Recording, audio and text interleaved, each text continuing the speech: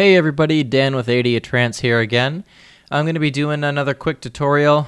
This one's going to be a little bit more technically oriented for kind of like a tip/trick in Ableton itself. There's kind of a cool routing thing that you can do with instrument racks, drum racks, and audio effects racks. So what we're going to try and do here is essentially use macro controls so that we can layer an instrument on top of another instrument and simultaneously use macro controls to adjust the instrument parameters and adjust effects parameters. So what I've done here is just create a simple MIDI channel with a very basic MIDI pattern. And what I'm going to go ahead and do now is come in here and add a drum rack to it. I'm going to expand this out and I'm going to show the return tracks. Now what I'm going to do in the devices section is drop in an instrument rack, and then down here in the return section I'm going to drop in the audio effects rack. What I'm going to do now is actually change the input of this guy, and what I need to do for that is show the input-output section, and then on receive I'm going to scroll all the way up and select all notes. Otherwise the drum rack is designed to just play kind of like a drum pad, but this is going to make any note that's being played into the drum rack actually go into the instrument rack. So now that we've got that routing set up, we're going to come back here and I'm just going to drop in two quick instances of FM8 here just to kind of show how this works. My computer's lagging for just a second. Here we go. So we've got two instances of FM8, and let me go ahead and actually just change this guy. We'll just for the fun of it make it a quick saw wave or something like that, just so it's a little bit different. And now here's the interesting part. Now that we've got these layered, first of all, we'll just play this really quick so you can see that it actually works. Okay, so all the MIDI is coming in here, feeding through here, and going into both of the synths, okay? Now, all you need to do is start dropping in audio effects here into the audio effect rack. So I'm going to come over. I'm going to drop in something like, why don't we just do a simple delay here. I'm going to change it just for funsies to a 3.5. Obviously, you want to make it fully wet. Let's give it some feedback just to create an effect. Oh, whoops. You also need to come to the drum rack and show the sends. That way you can change the send volume. So we're going to send 100% into the audio effect rack. From here it'll work.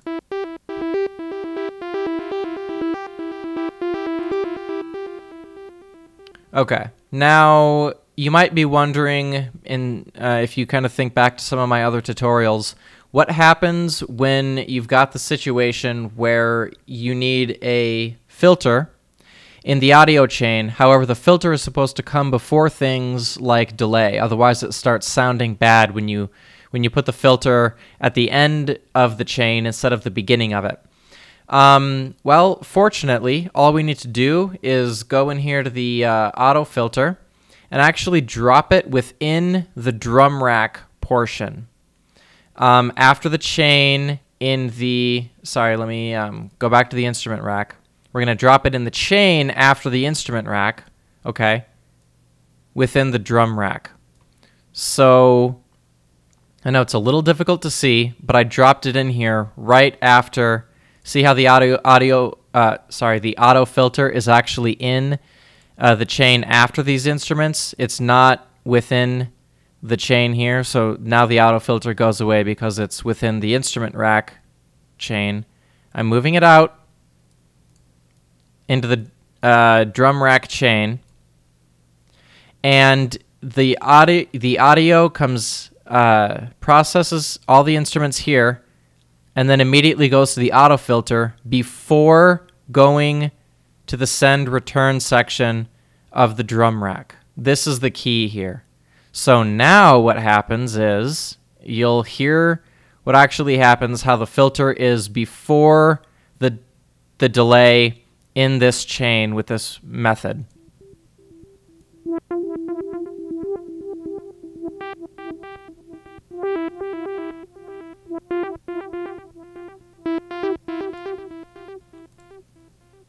And that is how you do epic routing. Now, why does this make a difference? Well, this is where it gets fun. I come in here to the map mode, and I can go macro 1, and now that these are stacked, I can use macro 1 in the drum rack to actually automate everything, every single thing in the chain, including the auto filter, okay? Everything is mappable here. And so what I can do is simply add in maybe this guy, and then I'll add in this guy.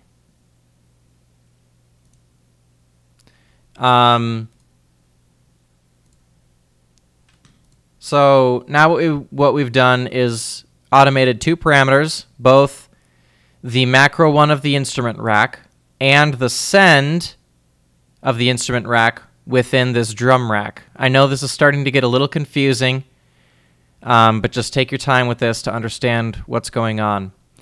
And so I can basically increase the delay, and then what I can come over here and do is come into the instrument rack, and I can, let's say, modify the volume,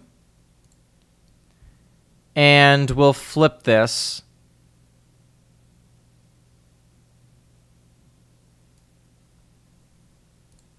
So now you'll see the volume over here invert. So I drag it down, the volume goes up, the delay, volume goes down, delay goes down, and on top of that, I can now even come over to the filter, and I can automate the filter. This is really awesome. This is so awesome. So now the filter is also automated. So I'm just going to shrink this down so we can see. Notice the filter coming down. So here's the effect that we get.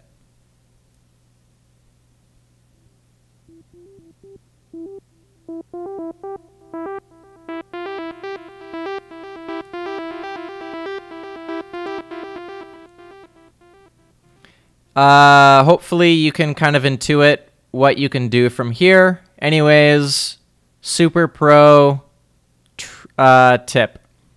Enjoy.